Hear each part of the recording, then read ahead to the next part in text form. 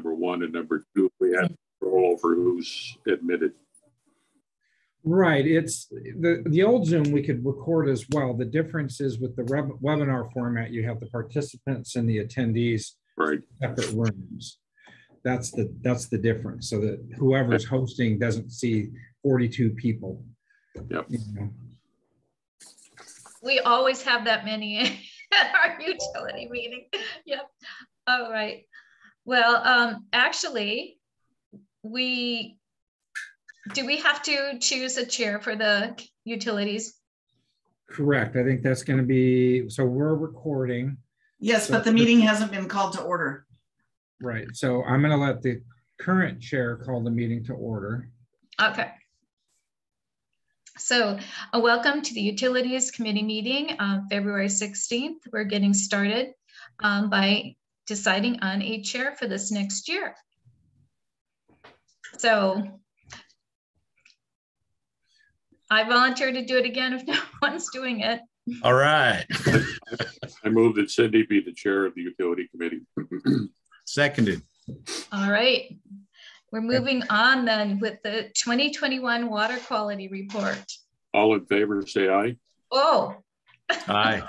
Aye. All right. Okay, so this is Jackie. Yes, committee members, I included in the packet the most recent edition of both the Port Orchard Consumer Confidence Report, which is the official state name of it. It's Water Quality Report, but it's officially Consumer Confidence Report for both Port Orchard Water System as well as McCormick Woods Water System. So it's pretty much the same as last year. Really, the only things that I change on it, I look for some new water tips or get a new quote from somebody. But really, this information is what's updated each year based on what happened in the previous years for our sampling program. Do you have any questions about anything in the reports? No, it looked pretty similar. Yep. All right. 2020 water. Actually, I do have a little bit of a statement about that. Because I teach the customer service classes periodically for American Water Works Association, this is a section in there. So I have to have mine perfect because the state really looks at mine. So because I teach how to do it. So. Oh, that's one of your many hats. Yes. Okay. And the 2020 water system plan update. Correct. And I think we've talked about this, I don't remember what level. I think we talked about it here last meeting when we adopted the 2020 water system plan update. And we talked a little bit about the fact that the water system plan update that was approved by the Department of Health was a conditional approval where it treated the, and for everybody's understanding, we have two water systems. We know that we are all the city of Port Orchard, but there are two separate ID numbers. And so we do have the original city, and then we have the McCormick that we purchased in 1999. So because of the issues around Foster and data that was still being generated in that 580 zone, that information did not make it into this water system plan. So the Water Department of Health basically approved the downtown system until 2029, correct, Jackie? Actually, November 30th, almost the end of 2029. 11/30/2029, and then they conditionally approved the McCormick system until what, 11/30/2023? Correct. And so what we're doing is, so we've adopted that. I'm sorry, Mark, excuse me a second. They also did a third portion of that conditional approval that approved the combined systems, should we get them combined, is only approved through that 11/30/2023 because of the issues with the McCormick information. Correct. So what we're doing is, right. So basically we really have 2023. So we're using our on-call And we're going to be amending this 2020 water system plan with that information that's now available so that we can get them both to 2029. Oh, So we talked about that, I think, when we adopted the water system plan. So you'll be seeing activity in the future that has to do with the water system plan update being amended. And don't get that confused with our general sewer plan. That is an amendment, or wait, no, this is No, that's right. The sewer plan is an amendment, and this stuff we have to do for the water system plan is an update. right. Sorry about that. So this actual title, I'll change it. This was the water system plan amendment. No, it's this thing that we're talking about right now, having to change that information, is the update to the water system plan. Yes, okay. We're talking specifically about the update to it. The problem is the Department of Health and Department of Ecology have different 180-degree, where the water system plan is an amendment and you have to update it, or the sewer plan is an update that you amend. So they're reversed. I don't know why they do that, but they do. So anyway, this item was talking about the recently adopted water system plan that we will need to update. They do that for job security for utility managers because public works directors don't get it. Okay, well, this is as clear as mud, you guys. that's good to know. The bottom line is we've just. Oh no, it's an amendment. No, it's an update. But you bet. Really important. I think the important thing is we've got to change the water system plan. Yeah. Yes. We're going to have to change it after just getting it done after a year. So that's what we're trying to do. Is that we're very frustrated that it took so long to get done, and now we're immediately having to turn right around and change it. So thank you, Councilmember Clausen. Well, the goal would be to change it so that we can get it approved all the way up to 2029. Yes. Correct. Is that going to require a lot of effort on your part, all of you? We're hiring Murray Smith, who's now our on-call water and sewer consultant, to do that work. Yeah, they'll be doing the work and the calculations. It's a matter of gathering data for them and then managing and reviewing their output to do the submission. Yeah, we have to, it's a little bit of a check and cross-check calibration of the model. So that activity is, you'll start seeing some, whether they're contracts coming forward, and that activity kicking off here fairly soon. Okay, the Outstanding Performance Wastewater Treatment Plant Award. I'll let Jackie, everybody know, we get this pretty much every year. So, hey, Mark. Yeah. What, do you have any kind of a time frame on how long this update's going to take? We already have scope and budget. I think we just have to get them under contract, or have they already been issued their task order, Jackie? Because we're doing this. No, they have not been issued the task order yet. And in answer to your question, I believe that we will have this completed by the end of this year. Yeah, we want to get it in this year, if not as soon as possible. It's a priority for us to get it completed. Yeah, great. Then we'll have 6 years of smooth traveling, right? Yep. Right. Like, all right. So the Outstanding Performance Wastewater Treatment Plant Award is something that we get every year. And this is a photo showing off the award. And actually, I think they're holding last year's as well. So I see. It's kind of hard to tell. A little small. Yeah. I think we've got, correct me if I'm wrong, but I think we've received this pretty much every year since I've been here. Well, that's wonderful news if we're getting a performance award every year. So yeah, I don't think it's been pretty hit or miss. I think the plant's been doing a very good job of providing compliance. So anyway, we have received, again, for 2020, we did receive, that award. So they're doing a good job, even with Randy going, leaving the plant and then Marty Graybill coming in. So they've not, lost a step. And then Councilmember Trenary, have you been to a SAC meeting yet? In about an hour, right? Yeah, just about an hour, Mark. Oh, okay, that's right. SAC is tonight. So if you've not toured the plant, they always offer tours to obviously council members and whoever wants to. So that's a good opportunity if you've not been through the plant, just to kind of understand the basics of, the headworks, the treatment systems, the clarifiers, and the discharge, just kind of really what happens there. So that's available to you. So great. We usually tour the plant while eating cookies. Yes. Well, that's the other thing. SAC always provides used to provide cookies at all their meetings, and of course we never do. It's a lot of fun. You'll enjoy it. I think it's an initiation to be able to take your cookies with you while you're going over by the screening room and the waste treatment area. Yeah. Well, I heard the committee chair was responsible for bringing the cookies. Is that correct? No, somebody else is.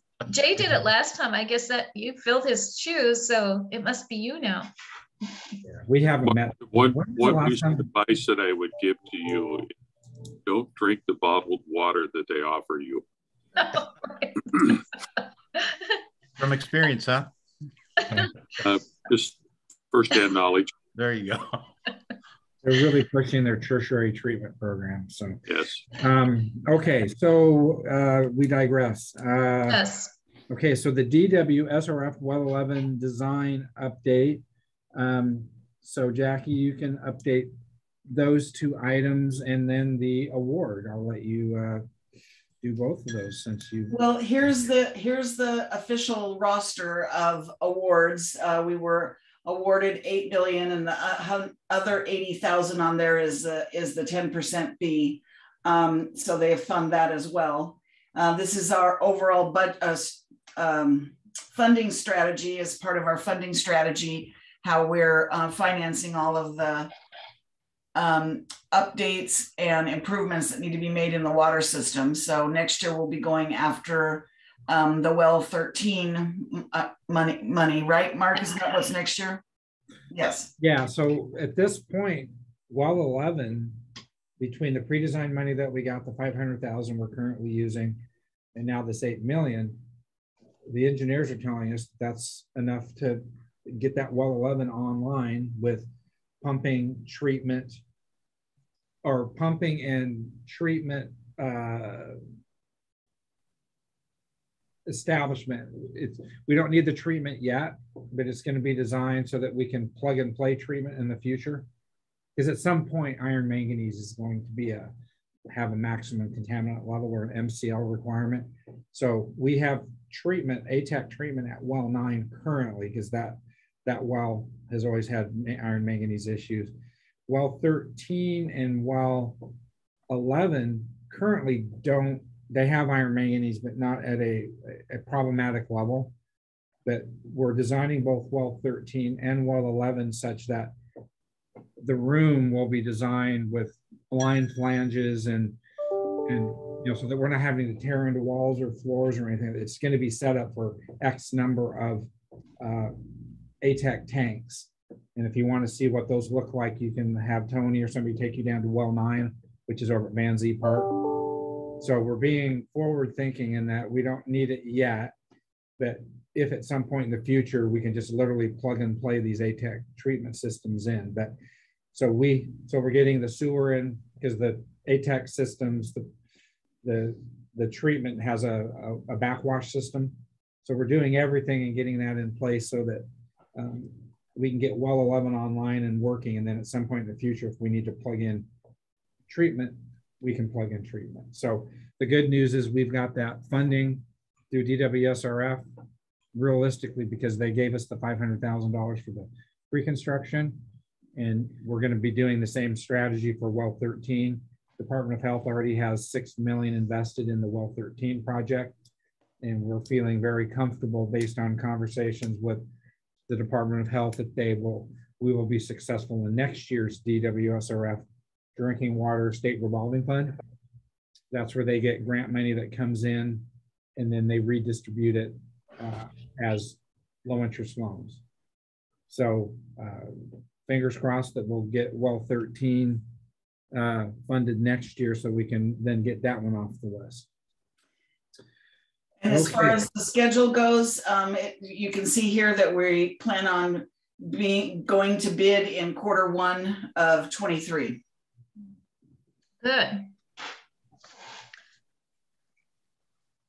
Ideally, Jackie, we're going to actually ask Murray Smith that we actually advertise in Q4 of 2022, simply because if we can advertise in Q4 of 2022, we get out in front of everybody else that's advertising for 2023 work.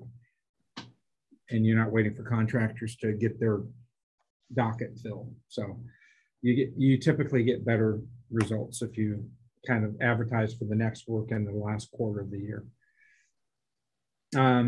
Okay, so the ARPA funding, I think the mayor talked about that last night at the finance committee. We're basically committing the 2.8 million that's coming in 2 chunks. 1.4 we have now and another 1.4 that's coming later. We've committed that to the Marina Pump Station because that project here recently has gone from a 13 million to a $15 million project. Thankfully, we had that.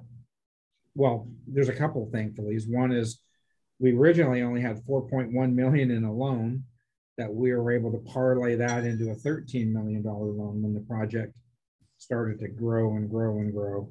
And now to have this ARPA money in a grant just to get this major infrastructure project done without completely disintegrating our sewer fund reserves is, you know, we're very lucky to be in this position, in my opinion, even though I know that there was some frustration that we weren't able to move ahead with the 390, 580 intertype water project that the ARPA money was originally going to go to, but this is the wise thing to do.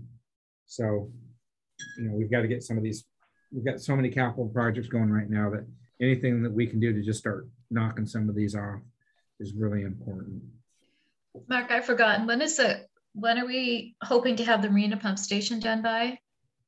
We're hoping to start construction here this fall, and it's going to be about a year worth of construction. We will definitely be the first new facility down in that part of town, and followed probably by bank building, maybe Kitsap Bank's new building, then the CEC, and then if we get the funding, the Bay Street improvements. I think those are kind of how the dominoes will fall. Okay, great. That's going to be so good to have that one taken care of. Yeah. Foster, that's Jackie Brown. Yes, and I do have an update on that. Something that happened actually since the meeting. Let me pull this up here real quick. There we go.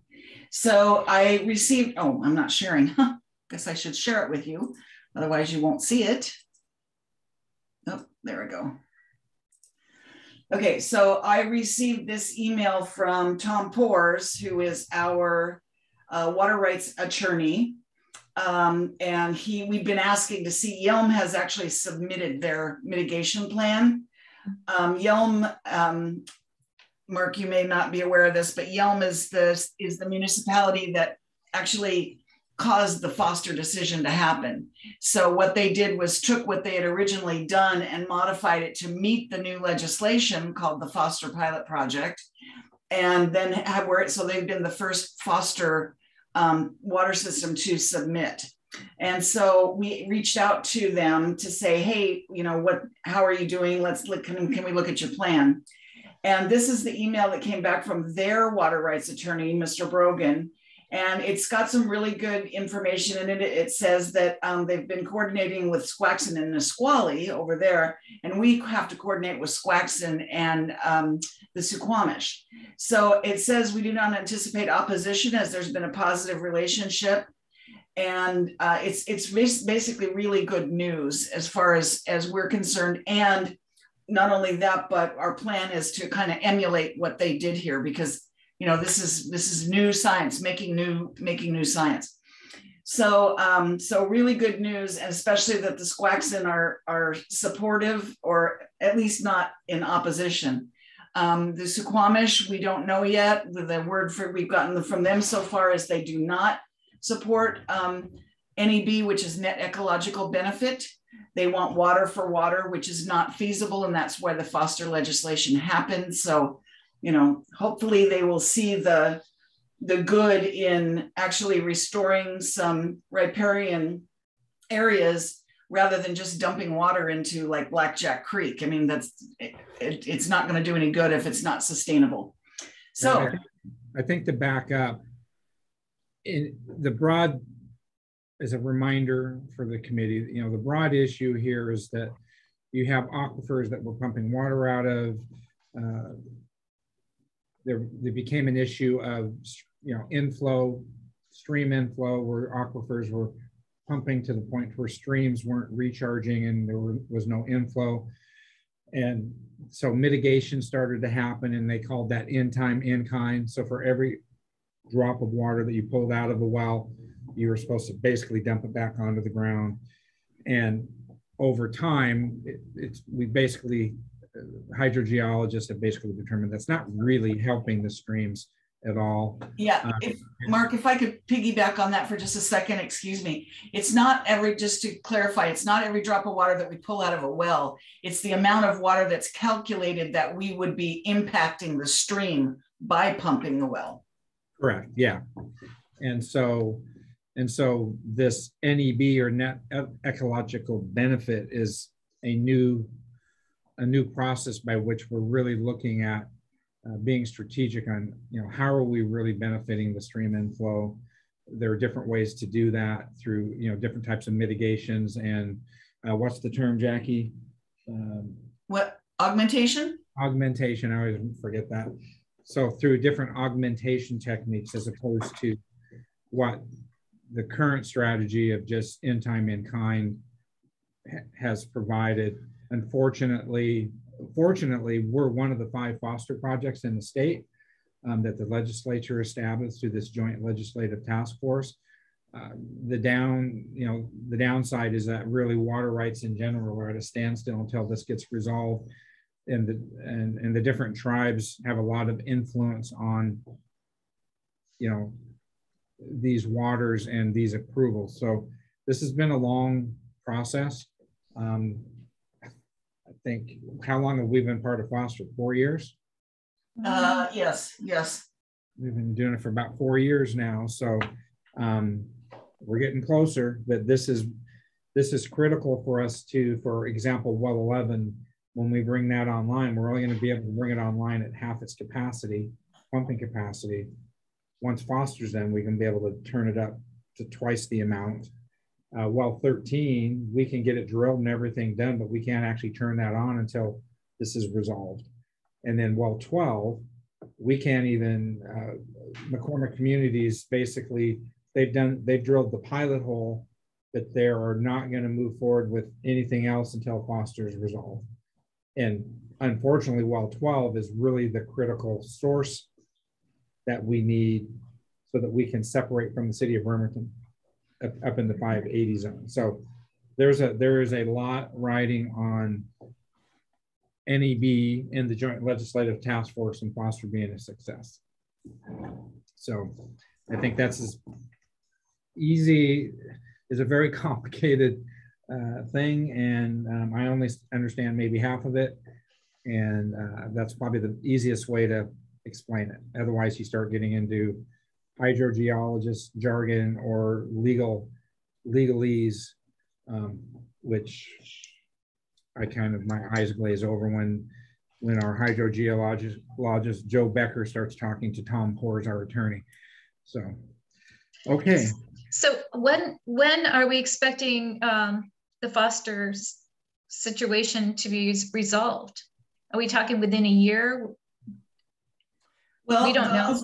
The most recent estimates that we have from what we call our Foster team, the most recent is that we should have some reports of examination before the end of this year, hopefully in Q3. That will go to Department of Ecology, and then it's out of our hands. We have no control over when Ecology will make a decision. As I talked about, I'm sorry, Cindy, but I don't think you were at the last council meeting. I talked about it a little bit there, or at a council meeting anyway, about the fact that the state is working on updating the municipal water law. The Department of Ecology is working on updating the municipal water law, but they're trying to do it through policy rather than actual rulemaking. And so we're keeping our fingers crossed that they're not going to hold up any decisions until they get through that process. Right. Ecology did say at one time that they thought they could potentially have this resolved in 2023. Then there was this kind of arbitrary, but it may be 2024. So it's really one of the important things that happened, and it happened very subtly, and it almost didn't happen. And the legislature in this last biennial budget almost didn't continue funding the Joint Legislative Task Force. I know. That would have been really bad. So anyway, I think that's enough on Foster unless you have more questions. Okay, nope. splash pad. So on the splash pad, I guess, and again, for everybody's, to bring everybody up to speed. So the city we moved ahead at McCormick Village Park. We did that in 3 different phases. We did the logging originally, then we did the phase 1 where we put in the restrooms and the parking, and the storm drainage, and then the last phase, recent phase, was, you know, all the toys and the splash pad and everything. When we were designing the splash pad, that was right when the city of Bremerton had to shut down their down by the ferry terminal, their Harbor Park, the harbor spray thing, and because of water quality issues. So the city was very intentional, Port Orchard, saying, look, we don't want to go down that path. We're just gonna, you know, put in a system that it just dumps the water on the ground. It's not going to be a big deal. Well, that was the decision that was made as we, you know, it was strategic. It wasn't just willy-nilly, and we ended up putting in a very popular spray park. Unfortunately, we also put in a very popular spray park that at the same time, we started having the issues in the 580 where we were identifying the source issues and the storage issues. And so it was determined that we needed to retrofit this splash pad from just dumping it onto the ground to then recycling the water. So had the Bremerton Harbor Park not had their issues, we probably would have designed it the way we're moving right now.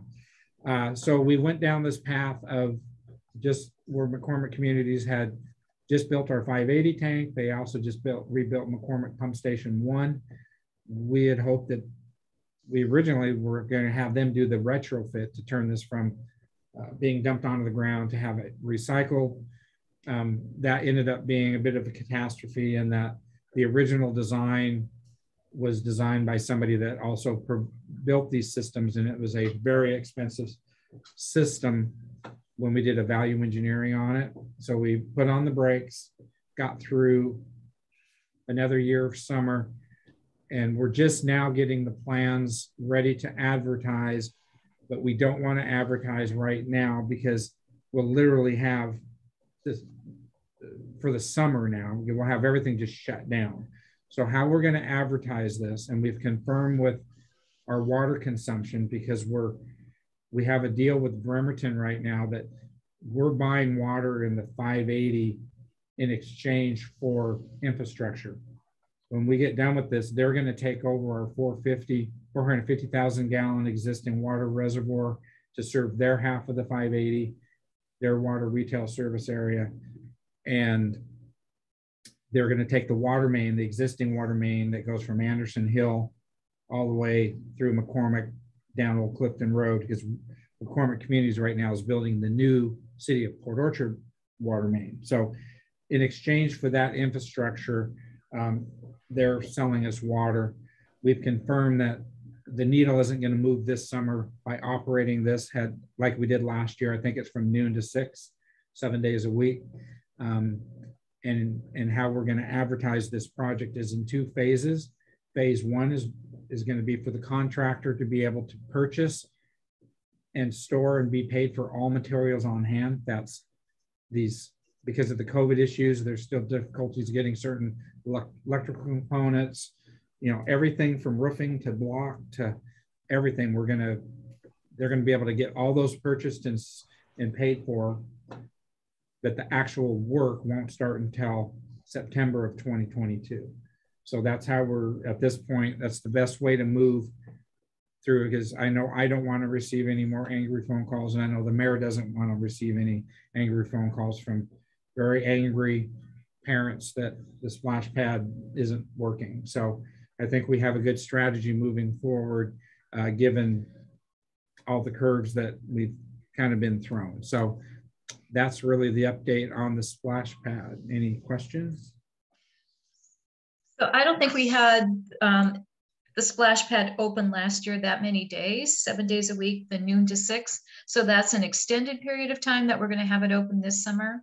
Yeah. No, it was originally opened only on the weekends. And then the mayor came along and said, nope, 7 days a week. And it was, I think, 10 a.m. to 6 p.m. Mark. Was it? I thought Tony said noon, but anyway, we're going to monitor it. And if we have to ratchet it back, we also adjusted the timer, because the kids would just go on and they'd just be running constantly. So we've made some adjustments in operations to help reduce the amount of water. And, you know, it's from, you know, noon to 6 on weekends, and it might be less during the weekday. You know, I think we're still working those out, but the important thing is that we're going to manage the water consumption so that we can get through this last summer and then get this thing done. And you hope to get it done in the last quarter or so before winter. Yeah, it'll be done. It'll be done in 2022, early 2023, and so that it'll be up and running for 2023. Right. As a treatment system, as a recycled water system. Right. Okay. The last item we have is what we call the McCormick Water Campus update, where the water campus in general includes the current 450,000 gallon reservoir that we have, the new 580 reservoir that we have, the future 660 reservoir that's in design right now, and at the well 12, which is just a pilot hole right now, and then obviously the pumping and the treatment. So, so that's what we call the water campus. The first item under the water campus update, it's associated with the water campus. So at McCormick Village Park, there we are. So I can't keep up with you, Mark. So, well, I was just, you know, for everybody's benefit, just making sure that everybody catches up on what when we're talking about the water campus, what it is. And so so everything north of Old Clifton Road is actually City of Bremerton retail water service area. So anybody that lives in McCormick North, McCormick Meadows, the McCormick Park, that water is actually coming from the City of Bremerton. They get a bill from the City of Bremerton, even though the water's blended currently from both the McCormick water system and the City of Bremerton. One of the issues that we're resolving as part of the splash pad, for example, is the water main that we tapped into, even though the water main in Old Clifton is actually ours right now. We tapped into that main and we ran it up for the restrooms and the fire hydrant for the park, but it was actually Bremerton's water retail service area. So it was a kind of a faux pas on our part. It was like, hey, this is our water system. And then later it was like, hey, you guys got a meter in our retail water service area. So the easement that will be on the council agenda next week is basically over the very small part, and scroll up just a little bit, Jackie, to the not the legal, but the drawing. Yeah. What you're going to see is there are 2 easements that Bremerton are going to receive. One is out of our control, which is Okay, right. The next one down. Well, stay on that one. Stay on that one. So you can see that that larger parcel is the park property that we got from McCormick Land Company years ago. McCormick Land Company also gave South Kitsap Fire and Rescue property for a future fire station.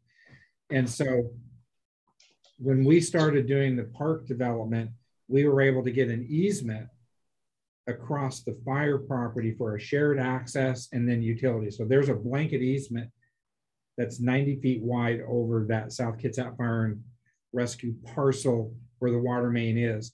Where we come out of that property is that small easement area, that little crosshatch, and you can go to the next drawing down. The easement that the mayor will be signing next week, hopefully, is basically going to be providing the city of Bremerton with an easement across the city's property for that amount of water line that's on our property. Now, the city also prepared for the fire district a similar document that had the easement that was going from Old Clifton Road up to the easement we're providing. They've been given that document, and it's their decision whether to provide the city of Bremerton an easement or not. The good news for everybody is the water line is that there is an existing ingress, egress, and utility easement already recorded where that water line is through. So we potentially could have just said, hey, that easement exists and it's fine. But we decided to go the more conservative approach, which we're putting an easement over an easement. But again, that's up to the fire district and the city of Bremerton to resolve that. I just want to make sure that you understood and knew that our portion of this transference of that water main that's serving McCormick Park, the irrigation system, the restroom, and the splash pad is actually Bremerton water, and we now buy water. The meter is their metered water to us rather than our water. So that's that item. The new water main versus the existing, I briefly mentioned that earlier. What Jackie's showing you there is if you go up to the old Clifton Road, that's the existing water main that I actually designed back in the early 90s when I worked at Olson Associates for the 450 from the McCormick Water Campus. And that's right here is the water campus. That's what I was trying to get down to this map, Mark.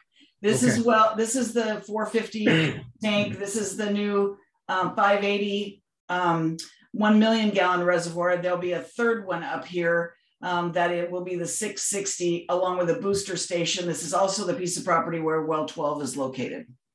Correct. So at some point in the future, the city of Bremerton is going to own the 450 and the old Clifton water main. And where that little red dot is about where darn it. There's an intertie in that location. So the city of Bremerton pumps water from their Anderson well field up Anderson Hill, and then it comes down Old Clifton and it ties in there. So we have water from our McCormick well system that connects and goes. McCormick Communities has just built this Higglety-Pigglety one that's going through what will be McCormick West. And so when that's done and complete, and the 660 reservoir is done and complete, and well 12 is online, we will separate the systems completely, other than there will probably be an emergency intertie only. Mark, would we do an intertie to connect the old city and the new city? Will that be going down Clifton, or are we going to go down the backside down to Sydney? We have both. Both? Yeah, we've got the 580 390 that we were using the ARPA money for at one point. That was what we called the old Clifton intertie to connect the 580 to the 390 down there by the Juvenile Center and the Port Orchard Industrial Park. So how will do we have to lay a separate line next to this one that we're going to turn over to the city of Bremerton?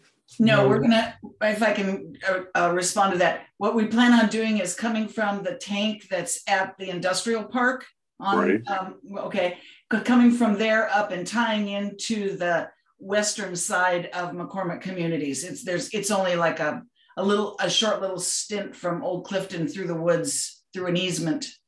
You know, before you get to Anderson Hill, there's that fire access road. We can go, On the left side. We're gonna tie in there to be able to loop the system. All right. In reality, remember that agreement that we were talking about last night that McCormick was going to do certain improvements in the next 5 years? Right. That's coming in from the backside on Glenwood Road. They're likely going to get that constructed before we'll get to this one on this side, but eventually we want them on both sides to be able to circulate water. right. So that's known as the Glenwood 395/80 coming in, Okay. connecting well 13 down through Sedgwick, Sydney, and up. So that's the Glenwood intertie, and then we have the Old Clifton intertie, and then we'll maintain the 260 with Bremerton as an emergency only, the 260 zone intertie that we've got, and then this current intertie that's a two-way intertie, it will become a one-way intertie so that we can still potentially pull water into the 580 from Bremerton on an emergency basis. The reservoir that we have over there on Geiger Road in Bethel, Sedgwick, that connects into the city through Fireweed in that area, right? Does it go under 16? It goes under 16 at Lowe's. Oh, it does go under 16. Yeah. Okay. And that water crossing went in when Lowe's went in. So the water We do, just FYI too, John, we do have an intertie with West Sound at that tank. Yeah. That tank is our tank and supports, in theory, our system. And that's just, it No, I know. does support. Yeah. It supports it, and that's why we got that Public Works Board money to put that 390 booster, so that the development that was going to occur at Bravo Terrace and all those apartments down on Sydney near Sedgwick, you know, that booster is going to support that area. Hey, Mark. Mark, at what point do we have to decide about the fluoride treatment? Before we turn an intertie on, we have to decide, because we can't push fluoridated water into that tank. Into the Bremerton system, right? Correct.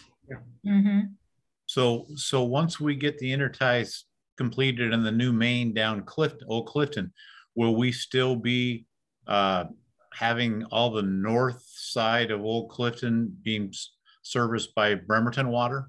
Yeah, those retail service areas are set by the Kitsap County Coordinated Water System Plan, which has been in place since, oh my gosh, I was the first chair of that thing. I think it was back in 90 or 91. And those are set unless you go through an official change process that has to be approved by both agencies and PUD, who is the keeper of the document, as well as county health. Yeah, it's a process. So John, you had a question? oh, you answered my question. Well, I guess maybe I do. In the fluoridation issue, at some point, we're going to be turning over the one tank over to the city of Bremerton along with that main. At that point, is there an issue with cross connect or us fluoridating the water? Or is it just now, while we're sharing that tank and sharing that main, that Bremerton has an issue with it? It's because we fluoridate based on a council action, and they don't fluoridate based on a vote. So they're very concerned that they can't have any fluoridated water because it was a higher level of oversight than council action. So once we intertie these systems, we're going to have to, if we want to turn the intertie on, we're going to have to separate so that we can't be pushing fluoridated water into that tank. Correct. So right now, emptying it? Will it have to be empty? No. Right now there's no fluoride in that water in that tank. Oh, yeah, right. yeah, McCormick doesn't have fluoride. So Right. as soon as we do the 580, 390, either of those two interties, suddenly McCormick is going to be fluoridated. Right. And that two-way intertie that I talked about is that little red dot. Yep. That's going to have to be a one-way intertie, or we're going to be pushing fluoride into Bremerton, which we can't do. Right. So it's a future conversation. It's a problem that the city of Bremerton needs to figure out, to put it. Well, if Bremerton did fluoride, it would be really easy for us. they're not going to, because Well, I know they're not going to, and they've already had their vote, but the city of Bremerton's vote shouldn't be controlling what the city of Port Orchard does. Yeah, we just have to be mindful of it, and I think everybody here is mindful. I agree. you know, Mark's point, that becomes a one-way intertie. We can get water from Bremerton for an emergency. They can't get water from us for an emergency because our water is fluoridated. Right. I understand that, Rob. Okay. Just The other FYI, wells in. they can't get water in an I'm sorry. I was just saying that once we get the additional wells in, we no longer need to buy water from Bremerton other than in an emergency. Yeah, well, and Bremerton has to be really careful about their sources as well, because just FYI, they can't get water from Silverdale or anywhere else either because of fluoride. So, right. So how are they going to are they going to pump water up into that reservoir once we separate and we go our separate ways? Yes, just as they are now. There's a pump station at Gorst, down right by Anderson, where Anderson Creek crosses the Highway 16. That pump station is what serves that reservoir now jointly with our McCormick wells. But they're also bringing another well online, 1R, the Sinclair Ridge development that's kind of come off this new roundabout. They're running a McCormick Communities how to upgrade that well.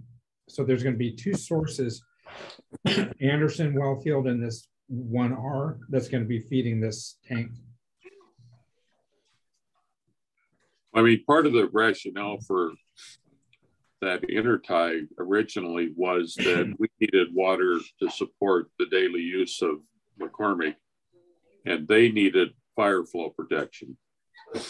So that's why it was a two-way intertie. We could draw water on a regular basis, and they would draw water from us if they had a major event. So once they have that tank in operation and being able to fund it, now we're only talking about those rare emergencies, whatever they may be, a drought. Correct. Okay. Okay, well 12 we talked about. It's on hold with Foster. It's a pilot hole right now. The good news is at one point, we didn't think we were gonna hit water. The bad news is kind of we hit water, but that water aquifer actually goes all the way out and affects the Squaxin tribe. We didn't think we were going to be going that far out because it's a very deep aquifer. So it was kind of a good news, bad news, but I'm leaning on the good news side. So that's well 12. And then the 580 reservoir is the one there. That's now the existing, it's new, but it's existing, the 1 million gallon. And then they're also building the city's first elevated tank, as opposed to at one point there was going to be a big booster up here and not have another tank. I think this is a much better design because we have a tank that's elevated to get the pressure we need, but we don't have dead storage that would be created for water quality purposes. So it's a good design, and then you can see with this layout that we also have the pumping and the treatment and everything on that water campus. Mark, when you say elevated, there you go. That's what it is. Yeah, it's going to be like not as significant as when you go into George, Washington, and you see the big sign that says George, but it will be our first elevated tank. We have something similar up there off of Annie Sprinkle and Tracy and Morton, it's a standpipe that provides pressure. But that's just kind of a big long cylinder. This is actually an elevated tank so that we get the pressure and the volume that we need at the elevation we need and not creating a bunch of dead storage that we don't. Mark, we have that engineering marvel at Paul Powers Park. Oh, yeah, we do. The one that's offline. Mm-hmm. Yeah, so we have those there. We used to have two of them up at Sydney and Kendall. There's a couple duplexes sitting now in the spot that was two big elevated tanks. Okay. Huh. Anyway, so we're going to go back to the elevated tank business, and T. Bailey, who built the last tank, is building this tank, and we're tucking the the booster pump under the tank, under the footprint of the tank. Cool. Are we going to paint trees on the side of the tank, like Bunny Lake? I don't. That's pretty so. expensive. Yeah, It's beautiful. It blends in beautifully. Another thing I was wondering about, are we going to allow cell towers or cell providers to put antennas on the top of our tanks, our elevated tanks? Currently do. Good question. Because some of the proposals for these tall towers could be solved perhaps by renting out space on our tanks. Yeah, I'm assuming that might happen someday. I know that we received FAA clearance just for this current height. Uh-huh. So whoever would propose that would have to go through that loop because of the proximity to the airport. Oh, sure. So, I saw crossing the country recently, I saw a lot of cell towers on tanks. It was interesting to see them. Many We're open to it, municipalities supplement their water Yes, income doing that. I think it wouldn't be a bad idea, right? We're open to it. This is whether Yeah. they want to site them on our tanks. We, you know, there was a bunch of federal regulations that came down related to the cell industry that removed a lot of our authority. I see. Had. Okay. Are you almost done, Mark? I have another question I want to squeeze in really fast. yeah, we're done with the agenda. Okay. I have 2 items to add, but go ahead, Cindy. Well, I'm just wondering about the work that's being done on Kitsap. Tree removal, and I see some markings on the pavement. Can you tell me what's going on there? Can. So the trees were buckling the road and the sidewalk, and we're removing them and replacing them. There's a few of them that we're able to save, but most of them were lifting the sidewalk panels significantly. And I think We've got about 22 new trees coming for between there and the section of Sydney where we had the sinkhole. We lost several of those trees, and the remaining trees are hawthorns, and they aren't probably the right tree to have there. So we're going to remove those trees and plant new trees where we remove trees from. And I know that I had requested, and I hope it's happening, that we're putting in the root berries that we used on Tremont, which is that kind of black. Oh yeah. Material Mm-hmm. that we were going to put the root barriers in. What was your second question?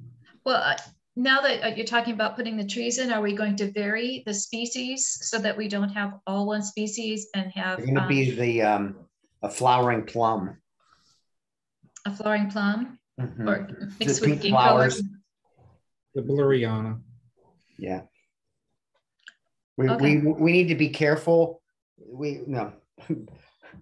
They researched this extensively as far as what species that won't lift sidewalk panels and won't grow. We have utility lines. We don't want them. They can't grow too fast or vertical to get up into the utility lines. PSC has requirements. So it took many more months than I wanted it to arrive on the tree that we're purchasing. Some cities actually stagger the trees because of disease and pests, so that you don't lose a whole section of trees if you have issues. Just letting you know, can be a problem. Okay. Were those your two questions? Yep. Okay, Jackie, what did you hear? Okay, well, two things have come up since I distributed the agenda. First off, we're working on getting the interviews set up for the new utilities compliance specialist, and HR has asked if anybody from this, any council members from this committee wants to be on that interview team. When is that going to be? I think they put it for was it March 25th, Mark? Let me look. It's next week, March 1st. March 1st. Okay, I'm a month off. Next Tuesday, or 2 Tuesdays. 2 Tuesdays, yeah. I'm sorry, I should have had that date. So March 1st, and it's 11 to 2:30. So it's basically. So I would assume that the utility chair would attend if possible.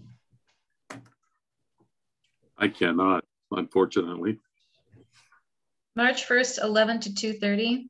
Yeah, and we don't have to have a member. I know I'll be there for as much of it as I can. I do have another meeting in between. I can cut that one short a little bit. Okay. Well, that would be, just to let you know, that would be an observational attendance then, instead of What's it on? Is it Zoom? We can have them set it up as Zoom. The problem is that you wouldn't be able to vote on or provide scoring on the candidates, Cindy, if you're not at all the interviews. Correct. Okay. If you can't make it work, we just want to offer it to the committee members. We can do it with staff. We just usually like to have one legislative representative. It's not mandatory. Well, it sounded like it was an observational position anyways. Is that correct? No, it's in the past. No. I mean, Cindy's served on, and I've gone to a number of them. Okay. If you can't attend all of the interviews, then it would be just simply for observation. Right. Because you could score. Correct. Okay. Just let us know. So yeah, just let me know so that I can let Elizabeth know how to set it up. Okay. Okay. And it is going to be Zoom, right? Well, no, we can do it that way. It normally wouldn't be, because it's very hard to really get a feel for somebody when you're interviewing them over Zoom. Okay. But we have over the last 2 years interviewed over Zoom. We're back interviewing in person, Mark. Okay. Okay. And then the second thing you So have it'll be at City Hall then. The second thing is just to let council know, in case you get questions about it or anything, and that is that we're going to have to be doing an industrial users survey, which has to be done every, I think it's 5 years, according to our NPDES permit at the plant. So we're working with West Sound to put that industrial users survey out there. But that's only for water users that produce more than 25,000 gallons per day, correct? I haven't looked at the parameters. It's for the NPDES permit at Squirf at the plant. Yeah, I think the first step is that we have to identify any user. We don't measure waste flow. We can only do it based on water consumed. Right. So we're going to be looking at anybody that is 25,000 gallons per day or more that then gets included in this survey. Yes. Are there very many of those? I'm not sure. We'll find out. I mean, we did one. Too loud. We did one 4 or 5 years ago. 2018. 2018 was the last one. So we only got the cover letter. I know Thomas Hunter had prepared that one. So yeah, we have some, definitely. Mm-hmm. Okay, it is now 6:01. Do we want to? Is there more? Do we want to call it a show? So you have on the agenda that the next meeting is April 12th, meaning there's none in March. Well, if we did a March one, it would have been March 8th, which is only 2 weeks away. So yeah, Okay. Yeah. Sounds good. Yeah, we'll just go to the 12th. Yep. Okay. All right. Sounds 6:02. good. Then this meeting is adjourned and we'll see you in the next